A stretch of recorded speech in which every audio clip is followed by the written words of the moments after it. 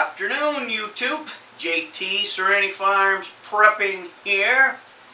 Let's get right to it. What did we learn from yesterday and what we've heard so far today? We're on our own. There are tens of millions of us ready to do whatever is necessary to save the country. Despite what you hear in the fake news and from the libtard idiot sheeple, we are not outnumbered. Not even close. But we are alone.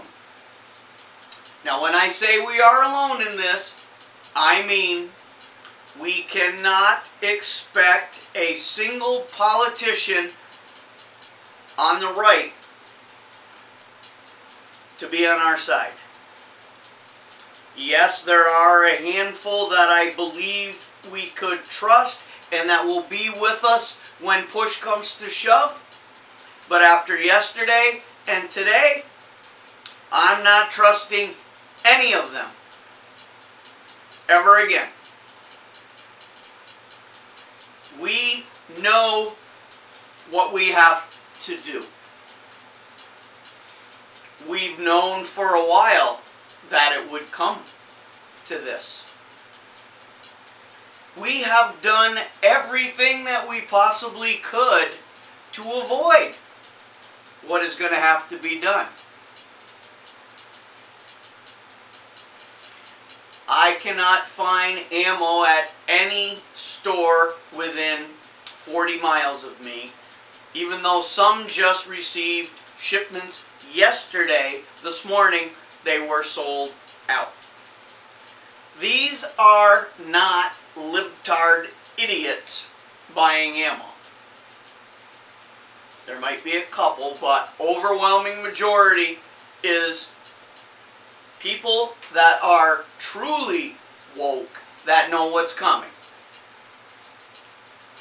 Does that mean that they will do whatever is necessary for us to save the country?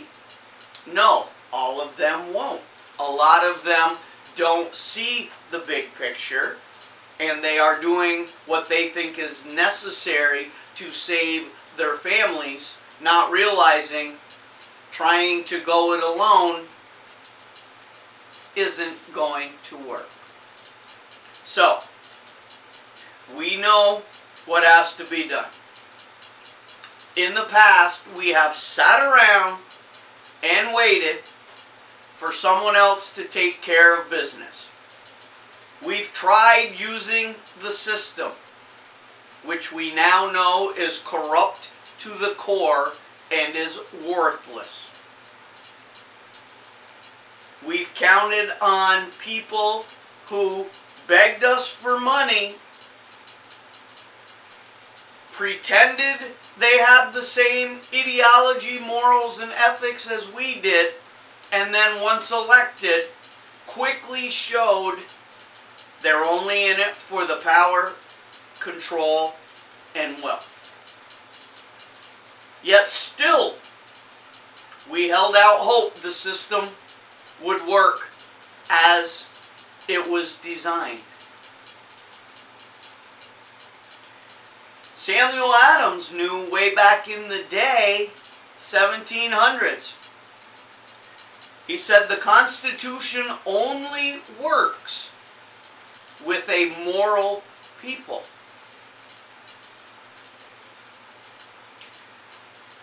Our forefathers were wise well beyond their years. How they knew all of this, I can only say they had divine intervention. So once again, we know what has to be done. President Trump, I'm making a last-ditch effort directly to you, sir. You still have a couple options to get this done.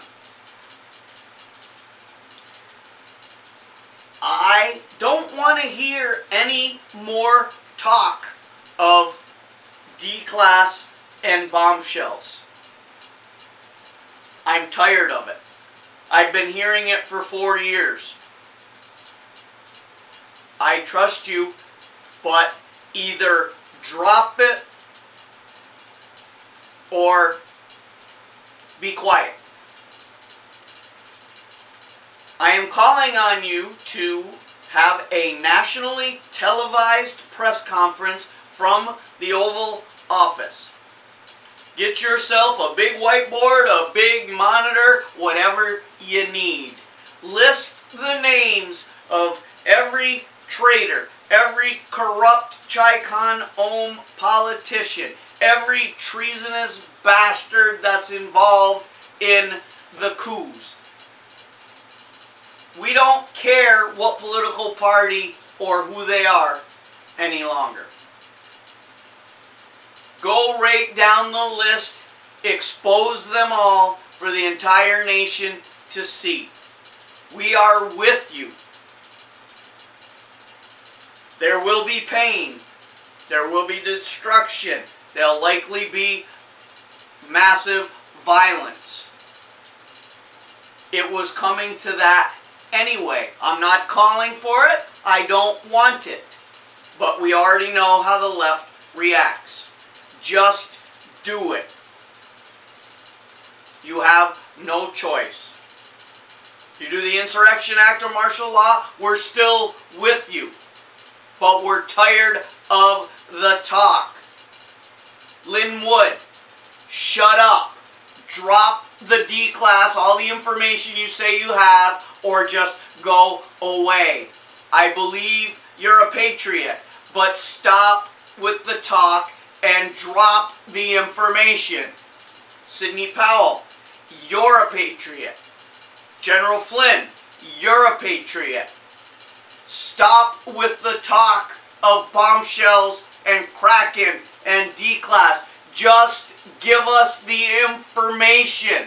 We're tired of being led around hoping something's going to happen and nothing does.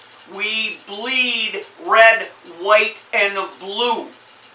Our hearts are in this country. We're losing it. You need to act now while we're still with you. Stop the talk. Drop the shit. Show the American people what they're up against, and then we'll take care of business.